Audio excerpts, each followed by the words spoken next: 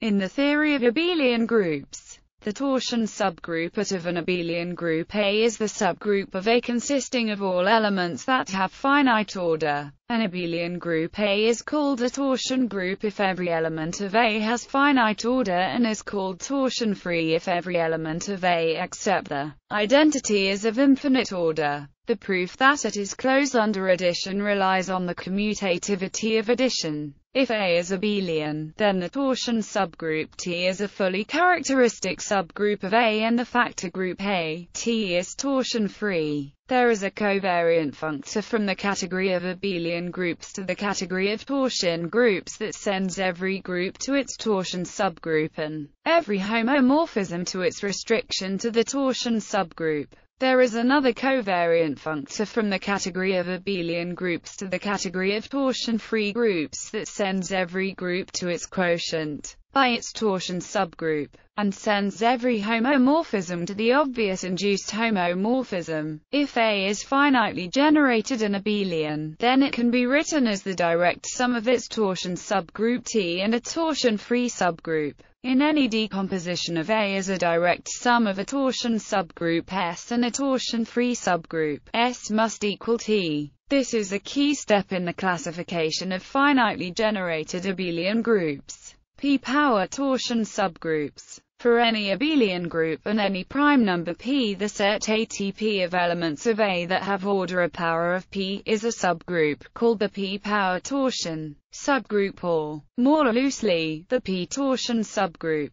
The torsion subgroup it is isomorphic to the direct sum of its P-power torsion subgroups over all prime numbers P. When A is a finite abelian group, ATP coincides with the unique solo P subgroup of A. Each P-power torsion subgroup of A is a fully characteristic subgroup. More strongly, any homomorphism between abelian groups sends each P-power torsion subgroup into the corresponding P-power torsion subgroup. For each prime number P, this provides a functor from the category of abelian groups to the category of P-power torsion groups that sends every group to its P-power torsion subgroup, and restricts every homomorphism to the P-torsion subgroups. The product over the set of all prime numbers of the restriction of these functors to the category of torsion groups is a faithful functor from the category of torsion groups to the product over all prime numbers of the categories of P-torsion groups. In a sense, this means that studying P-torsion groups in isolation tells us everything about torsion groups in general. Examples and further results.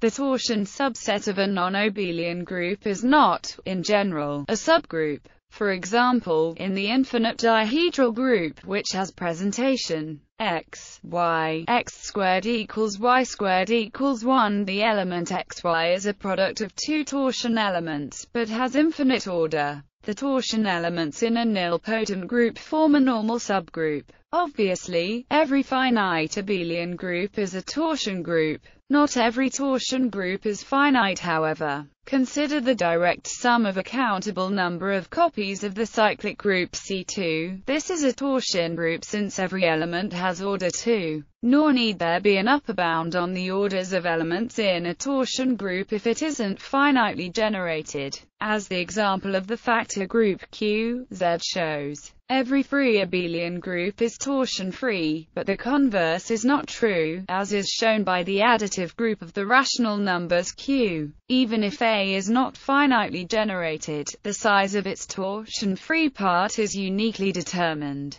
as is explained in more detail in the article on rank of an abelian group. An abelian group A is torsion-free if and only if it is flat as a Z-module, which means that whenever C is a subgroup of some abelian group B, then the natural map from the tensor product CA to BA is injective. Tensoring an abelian group A with Q kills torsion. That is, if T is a torsion group, then TQ equals 0. For a general abelian group A with torsion subgroup T1 has AQA, TQ. Taking the torsion subgroup makes torsion abelian groups into a correflective subcategory of abelian groups, while taking the quotient by the torsion subgroup makes torsion-free abelian groups into a reflective subcategory.